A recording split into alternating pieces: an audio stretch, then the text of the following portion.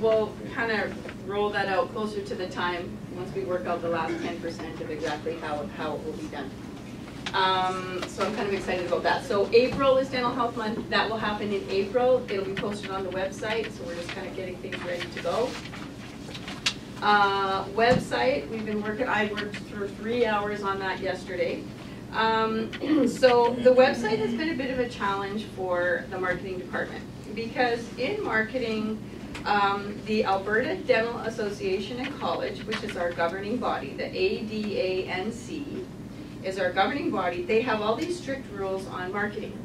So they kind of went through our website, and some of the words that we had to remove from the website were words like surgical instructions, surgical procedures, surgeon, excellent care, exceptional service, oral surgery. Because of the uniqueness of our dental practices and our array of dental associates, we are able to meet all your dental needs. Highly trained staff. These are some of the words that we were told we can't have in our website. So, you know, our motto is excellent care, exceptional service. So if you notice in the website now, it just says care and service, because I didn't think average care and okay service was probably good to put in the website, because that's all you're really allowed to say. So it just says, and we have not highly trained staff, just kind of below average staff. So anyway, basically we get to turn off the website, and 2 days later turn on a brand new one. Someone needs to turn on the defibrillator. I'm having a heart attack. But anyway, we're still working on the website. And so part of my strategy, I always kind of draw a line in the sand and I kind of erase it and move it a little bit forward when it comes to my marketing, is having some really nice bios on there from our team. And using our bios to kind of promote ourselves and the patient experience as if you were talking to the patient. So some people don't really feel comfortable putting personal information on the website. But what I would like you to do is when you're sending me your bios, and some of you have sent me your bios already, and I'm going to tweak those a little bit, and I will make sure that I show you how I've tweaked it before it goes on there. There's a few of you that are on there already, and we can retweak those.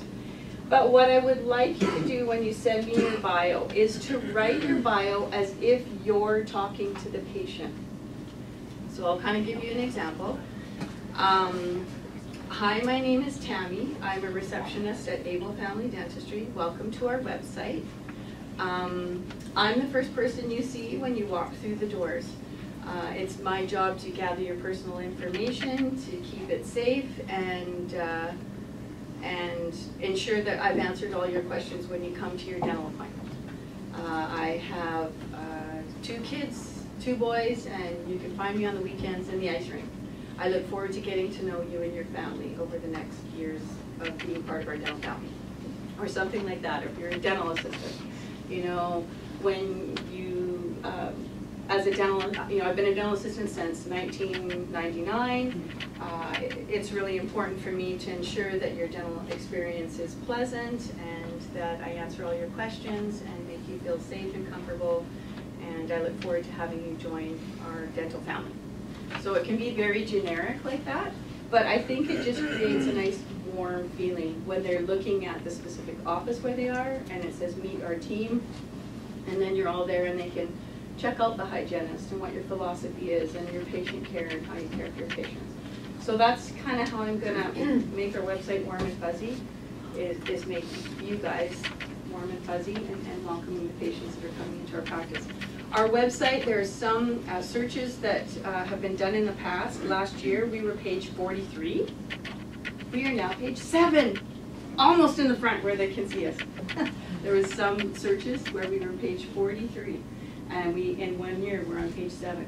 So Google is all about what words are in your website, what content is in your website, and again, how many times people go there.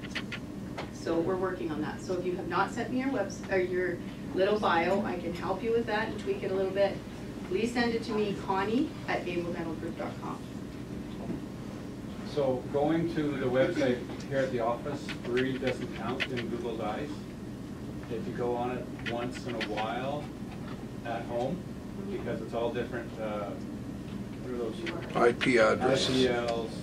IP addresses. Computer addresses. Something. Yeah. So please be our friend on Facebook. I'm meeting with 2 social media companies, one this week and one next week, to kind of take over the whole Facebook, Twitter, LinkedIn, Google+, blah, blah, blah. So we're going to be... And my Pinterest address. Oh, and Pinterest, Instagram, whatever, all that. So we have a company that's actually going to kind of take that over. So we're meeting with them right away, and then hopefully we'll just skyrocket even more. One favor, if I could ask you to do. The Google Plus, where you go and do a Google rating on your doctor, is really important. Our website people said even if you just get five patients from each of the offices, that bumps you up in your ranking for Google. Huge. So if you could please encourage your family and friends to do the Google Plus, and friends and family that have come here and legitimately are our patients, that would be awesome to help increase our ratings there. Okay? Thank you. Okay, so I just want to talk a little bit more about Facebook and social media. It is a very, very powerful medium, and I don't really think it has hit home to me how powerful it can be until, as you all know, I kind of like the Virginia area walking by. And so I'm on there all the time, and anytime there's public inquiry, so there's about 20,000 members, actually no, I think there are up to 21,000 members in Lethbridge. So just think, 21,000 people have a link to this this little community, this little online community. When you think that's 20% of the population in Lethbridge, there's a heck of a lot of households in Lethbridge on there. So it's an easy way to reach out to people.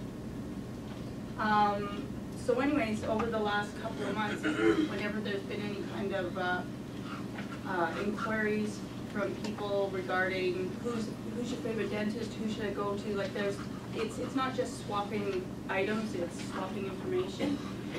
I'm on there, like a dirty shirt, typing in private message you or Able Dental and listing all of our dentists, and then just pointing out a few things like 24-hour emergency, new patients welcome, second opinions, blah, blah, whatever it is.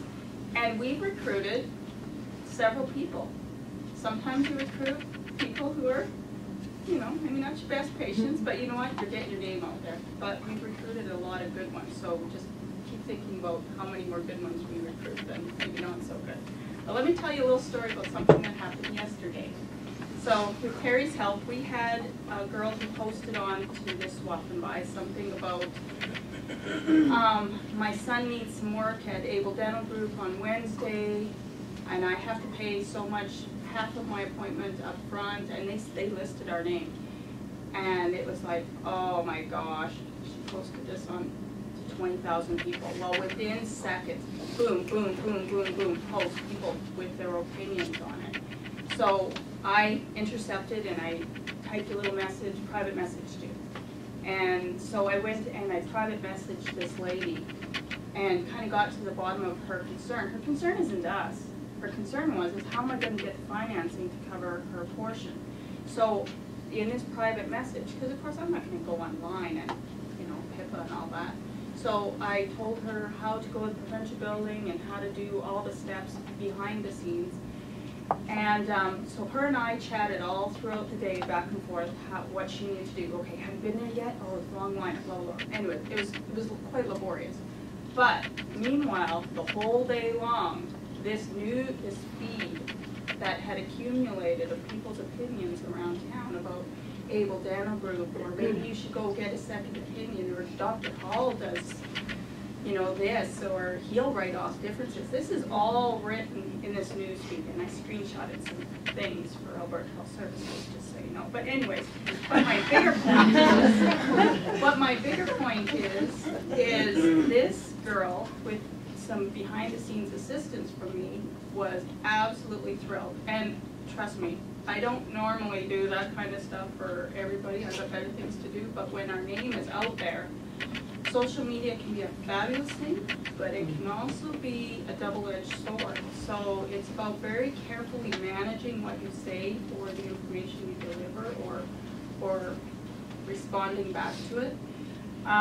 So anyways, what ended up happening is I was able to manage her through this, and so I said to her,